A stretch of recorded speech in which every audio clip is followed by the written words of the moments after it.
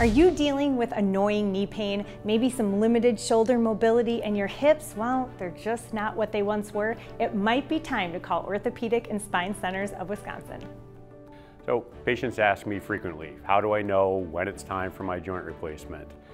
And obviously first we want to make sure that that's actually what they need, having taken x-rays and had an exam to say that's what's going to help them. But otherwise I think it's a matter of lifestyle for most patients. That means that they wake up in the middle of the night because their hip or knee hurts, that they can't walk as far as they want to, they have trouble placing their shoes and socks, simple things like that.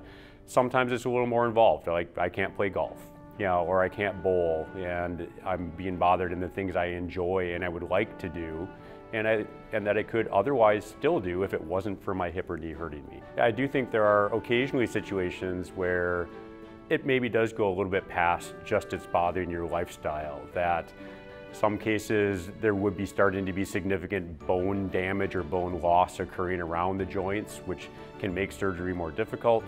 Or in some circumstances, people have their legs giving out on them and they're falling and they're at risk of other injury. And again, those are circumstances where maybe sooner than later is a better choice. So I think it's important for me to help educate people on to what is involved in the surgery and the process to help them make that decision. These are major procedures and it's not to be taken too lightly, but overall, fortunately, they are very, very successful surgeries. It may take a couple months to get back to your normal life, but it should allow you to get back to doing the things you enjoy and want to do.